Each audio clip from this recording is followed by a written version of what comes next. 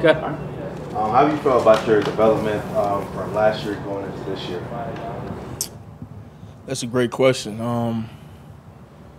Literally every single day, I still feel like there's so much areas in me to improve on. So it's so hard for me to look back in the past and see how far I came, because I still see things I need to work on and I need to hone in on. So I guess, I just feel like that's a constant. That's gonna be. I don't think that's ever gonna stop with me, because I'm just so hard on myself. I'm just so tough on myself.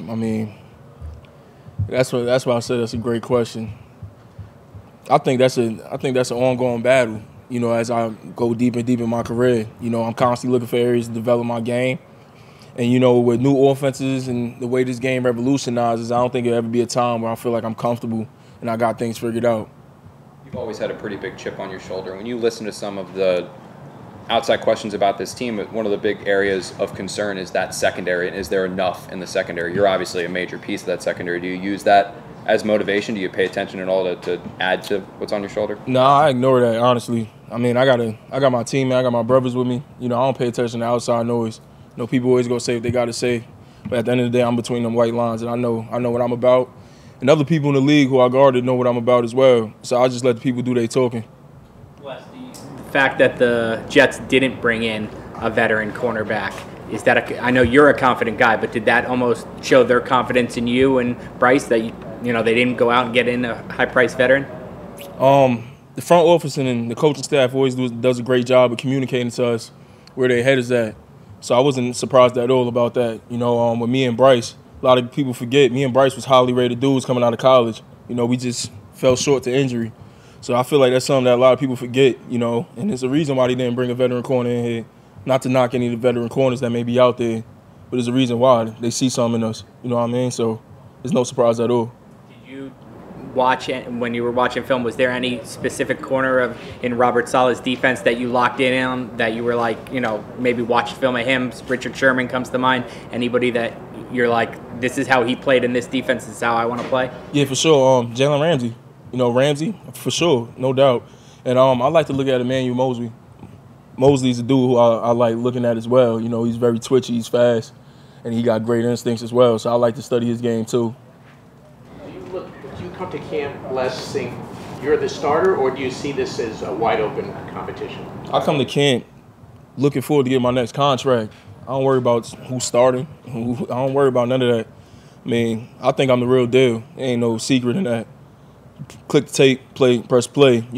Of course I made mistakes, but there's also a lot of plays I made on that field that other corners in this league is not making. So that as far as like who's starting, those things like that, I don't look at it like that at all. I'm looking forward to extending my time here on the Jets by making more plays.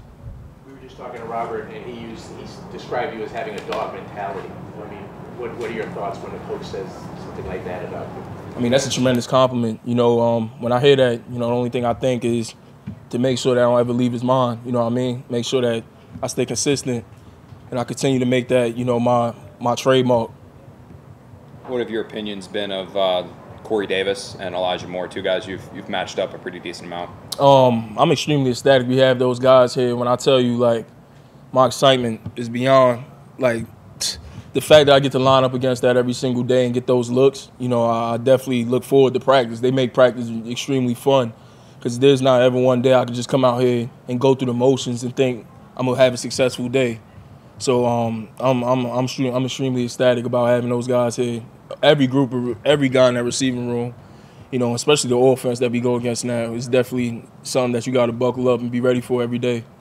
How much does that help with? We talked a little bit about your development. How much does going against those guys help improve your game?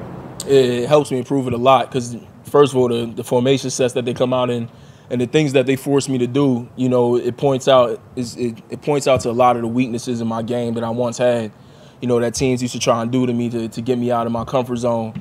So the fact that I'm able to go against that every day it's making me feel at home, and a lot of the things that I didn't like doing necessarily. What are some of those things? I let that stick to the practice field. If y'all out there seeing it, y'all know what it is. Do you and Bryce ever talk about that stuff that you mentioned before, that you were highly rated and injuries kind of, brought you down a little? Do you ever talk about that, overcoming that and how it drives you guys? Honestly, no. We just worrying about making plays and being the best we can for the defense because we had the noise out there. But, you know, it is what it is. People go talk. How does this defense fit you? Just how have you had to kind of adjust what you were doing from last year? How much of an adjustment has that been? And overall, how do you feel about how you fit in this defense? I always say this. I fit any defense. And I say that because, you know, it's all about the amount of work you put into learning the defense and understanding what teams will try to run on that defense to put you in compromising positions. If you can stay ahead of that, then you'll be fine. You'll be fine. I mean, I don't think any defense just, you know, points out my abilities or make me strong in this area and weak in this area. You know, I feel like the amount of time you put in, that's necessarily what you're going to get out. Did you have a fully healthy offseason, and what was that like finally? I had a healthy offseason last year as well, too. So, I mean, those things, like, I don't really pay too much attention. I stay in the moment. Like, I stay day to day with it. So, great offseason. I stayed here with the staff. You know, I did that as well in the spring, too. So it wasn't too many vacation days on my part. I think the first time we ever talked to you as a rookie, you said, you know, we were asking you about your goals, what you want to do, and you said, I want to be the best corner in the NFL.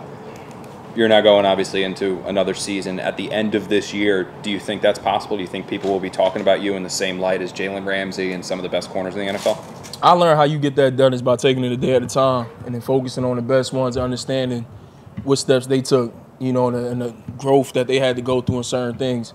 You know, like I said, with all the areas I have to work on and improve, day by day I knock it down. I'm most definitely planning on hearing that at the end of the year. What's it like for you in the cornerback room since you're, you know, essentially the vet of the group now? We got great, you know, continuity. I don't act as if I'm extremely older than the other guys, you know what I mean? Because when I do that, you know, I feel like that kind of put me at a disadvantage as well, as understanding like it's still so much to learn. You know, 2 years is not a lot on a lot of teams because how much vets they usually have. So I stay in my place still, you know, understanding like if it was a vet in the room, you know, I'll still be that young guy. But at the end of the day, I still try to give whatever knowledge I can, but also stay in my place. I keep, you know, everything moderation.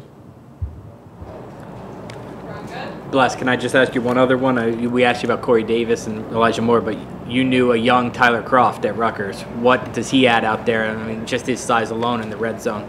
He's much faster than I thought. And I always joke around with him about that, you know, because he can move. And he's such a big dude.